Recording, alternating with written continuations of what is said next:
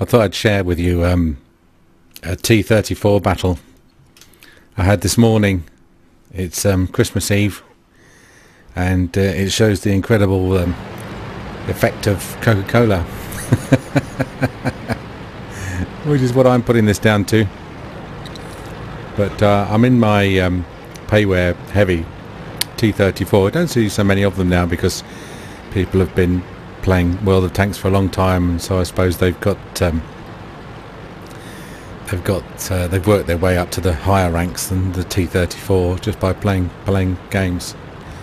We're on the highway. I'm by no means the best or the worst tank in this setup, and the enemy is down here. Now the thing about highway is that there is naturally quite a good right flank, and there's quite a big hill for the enemy to get up, and so they very rarely choose to do a frontal assault. So what happens is that both sides tend to head into the town and sort of duke it out, and then if you win the battle in the town, if you're starting in the northeast, then you can head west into their base pretty well unopposed. So everyone's bombing in down the railway track. I'm going to cut left and stick to the left hand edge, and you can see I'm sort of fairly far ahead of everyone here, apart from that Pershing that's doing the scouting. But because he's rather excellently scouted in there, I know that there's no enemy there, so I'm going to take a punt and head in. And here I'm just looking at this alley and using the sniper view. Now you can see that there's an enemy tank destroyer, and he's decided to come into the town as well, but at the moment we still don't know whether the bulk of their main force has moved north or east, and if you look at the minimap you still can't tell.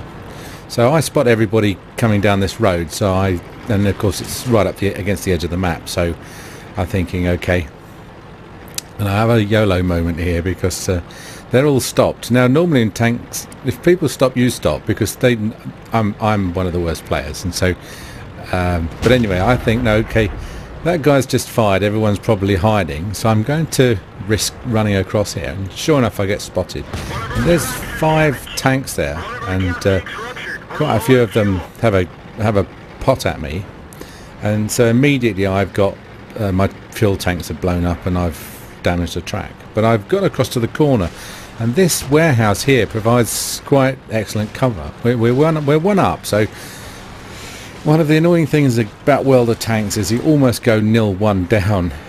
Now I've been spotted, but I can't work out why, so I'm going to tuck in the corner here and just wait, because again, this is one of the best tactics for winning in World of Tanks, is to flank the enemy, and flanking always works really well. So I'm going to just sort of pop out here and see what I can see. Not much, everything's in cover, so I'm going to hang on, because I know that these guys, they're engaged in the battle with the rest of my mates over to my right. So I pop out and have a go at one, and fortunately I've got the side of the other tanks is presenting themselves to me, because they're having to keep their faces left. Although I do take a shell myself, so this time I'm poking out a little bit and get a pretty good roll. 746. Still just using normal ammo at the moment.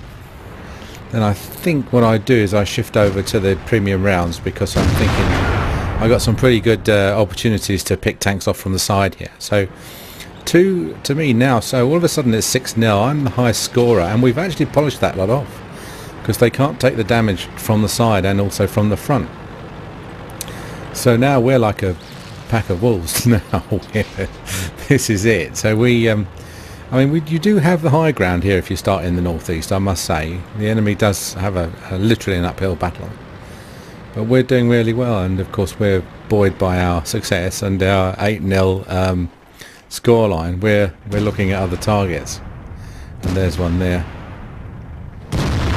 So another 850 thanks to the premium ammo, and I'm three up.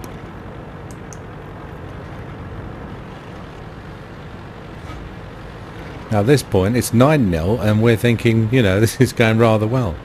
There are only 6 enemy tanks left, and most of them are below us, and we've got a pretty good a sight into them.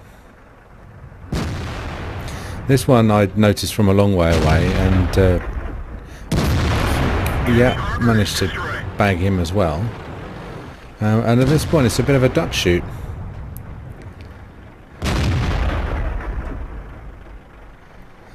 Now it's got a... yeah, that was my worst shot of the whole match. I think I could have had him if I'd not sort of jerked, but I just knew he was going to go, and then someone else got him, so I didn't... so anyway, it was 14-0 at this point, and I think you could say this is pretty much the way to deal with this map if you're starting in the northeast. From then on it's pretty much a foregone conclusion. The enemy must have been pretty disappointed, and I'm probably not too sure about what happened there, but I think I'm not claiming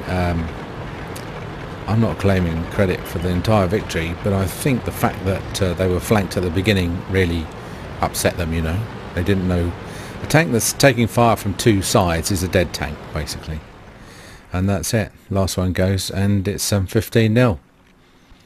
So if you ever play this, I hope that's helpful.